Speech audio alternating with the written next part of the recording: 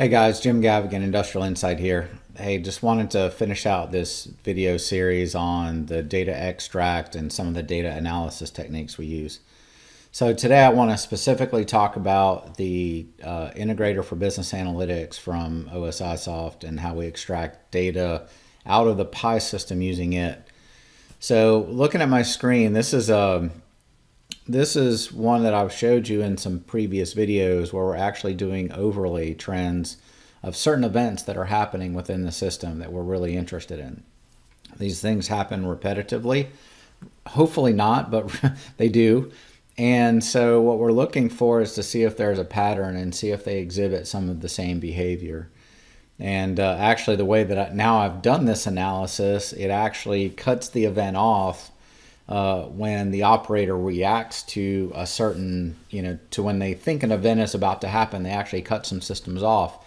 And so it actually cuts off some really interesting events. But, regardless, this allows us to do some overlay trends. So if I'm looking at, say, cooking times or production runs or, batches or something like that, I can overlay these on top of each other. So how this gets created is out of an event view, and we'll talk a little bit about that. But also you can create asset views as well, and I'll link to the videos from OSIsoft on how to actually do that. This video is not to show you how it's done. It's more, okay, now that you've done it, now what do you do? And maybe even to think through some of the things that you might want, or, I'm finding a few little things they've added in here that make our lives a lot easier from a data cleanliness standpoint and or just in being able to analyze it. So one of the things I want to show, whoops, let me hit the right thing. So one of the things that I have done is I created something for their PI system, their health of the PI system. So I added, I don't know, 18 or so things that we're looking at on the PI system. And one of the things that I kind of stumbled upon this while prepping for doing this video series is they've added some time constants or time column things you can add here that may really enhance how you understand your data. So I'm going to talk about the asset view one first, then I'll switch over to the event view. But the asset view, one of the things that I was curious about is what kind of load happens on the PI server by week of the year, by day of the week, or even by month. So this way, instead of having to go in my data, whatever tool I'm using, whether it's Power BI, Tableau, or whatever, and I have to go create a new measure that, basically parses out those things, the integrator has this built in, so I can actually publish this as part of the view. So that can actually make my data analysis much quicker. So what I really want to go back to though is I'm going to go ahead and go back because there's no real changes here. Make sure, discard those changes. Okay, so let's go to this event view here and I'm going to modify it. And one of the things we stumbled upon yesterday, unfortunately my customer had blown this view away and didn't realize, well, he did realize it and he told me, hey, I blew away your view by accident. I was trying to show it to somebody and kind of messed up, and I was able to recover it. But one of the things that I couldn't remember was, how did I create the relative time column? And what I had done was I had taken the timestamp now and subtracted it from the event start and got a timestamp, basically a time variable. And so like it would be 0 or like 00 if the timestamp was the same timestamp as the start. 1 minute later it would give me a 1 or whatever. But what was really weird to me was in the graph, I'll show you here in a minute, it would show 12 a.m., 12:01 a.m., 12:02 a.m. That really wasn't reflective. I was actually showing these in relative time. That's 0 minutes, 1 minute into the event, 2 minutes into the event, etc. And they actually, I was trying to figure out how I did that, and I stumbled upon this and was like, oh wow, this is awesome. So I wanted to at least show this to you. So if you come in here and you add a column, add a time column, So if I look, I've added the event frame relative timestamp and the event frame relative time minute as well. So I actually have added some context to the column. So let's go back to my dadgummit. So let's go back to the sheet that we were working on. And so if you look here, this 0, 20, 40, 60, that is minutes, minutes into the event frame. So to me, that's a lot more intuitive than if I saw 12 a.m., 1 a.m., 2 a.m., etc., you know, as it is trying to go through the event frame, which is what it showed before, because I did not realize that that was the time frame. So if I look, what I've done is I put the event frame relative time minute in there as my axis.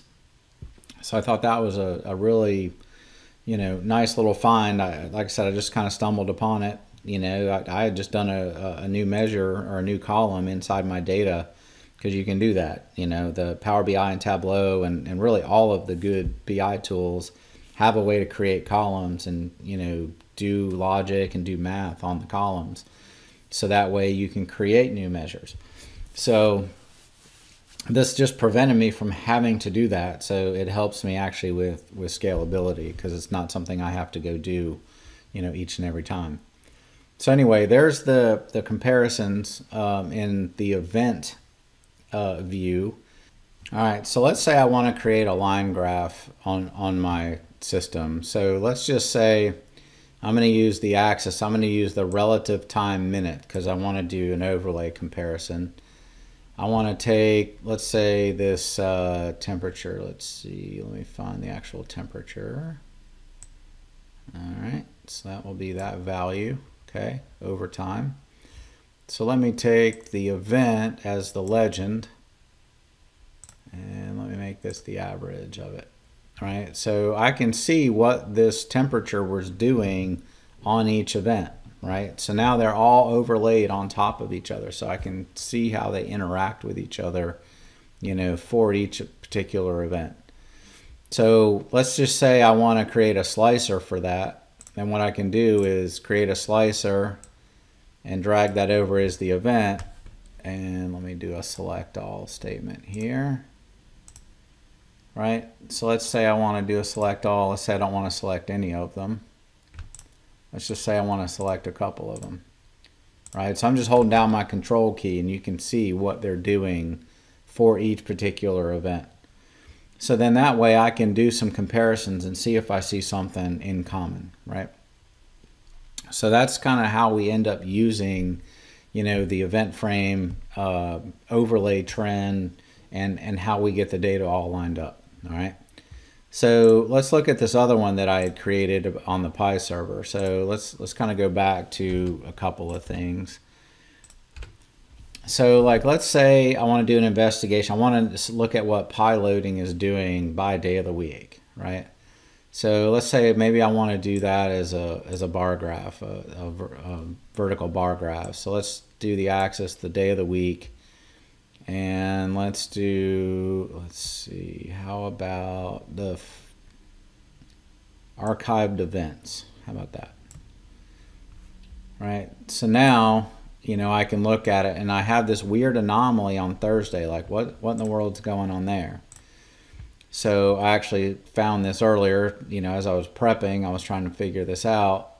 So let's just take the timestamp itself as my axis.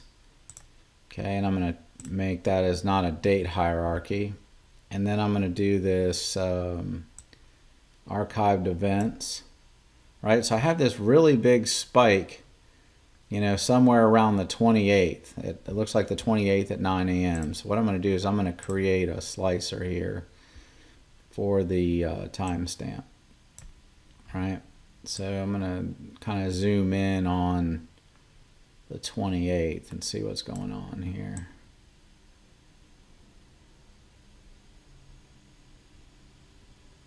Okay. All right, so now I can kind of see what's going on, and it's really weird. At 9 a.m. we, you know, processed what, 48,000 events, at that particular point in time, which is really kind of odd. And I can't figure out what was going on. I don't know what was happening here. Somehow the PI system rode through it, so I guess that's good. But, what if I say, okay, that is absolutely a filter that I just don't need to, that's just an anomaly. I don't even want to deal with that. That's just, kind of silly. So what I can do is, let's say I do the archived events let's just do this as a page level filter. And let's say I want to look at anything under, say, 1,000, right? So now I've filtered that out, and now I have probably a more realistic view, of what's going on a day-by-day basis. And, I can put labels on, things like that. So let's see, data labels, I'll turn those on. And let's see, I think I'll probably make this the average. So anyway, the average, archived events per second, is pretty constant, goes down a little on Wednesdays. But, the thing is, now I can, kind of draw a picture of what's going on. And now if somebody wants to update this, to me, this is another really powerful tool. As nobody has to go look at a spreadsheet, go refresh the data, and, looking at that is now I can just hit refresh and it goes out. That PI view is constantly publishing all the latest data. So if and I think I set this up for like every hour, and I think I'm getting hourly values. So it's, I just want kind of an overall big picture view of what's going on, with the PI server. So, to me, the business integrator or the integrator for business analytics kind of steps you up a notch. It gives you some ways to shape the data. You can clean the data. You can filter out, certain values that you don't want. Like if you don't want negative numbers, or like, hey, I don't want this. If it's a value over 1,000, I know it's bogus. I can actually do some filtering actually with the integrator itself. So then that way I don't have to do a bunch of data cleanup, after the fact, which obviously you can do, with the tools you're using. But to me, I would rather do it at that data extraction layer. Let's not even pull it in where I've got to do the filtering. Let's filter it out before I ever get it.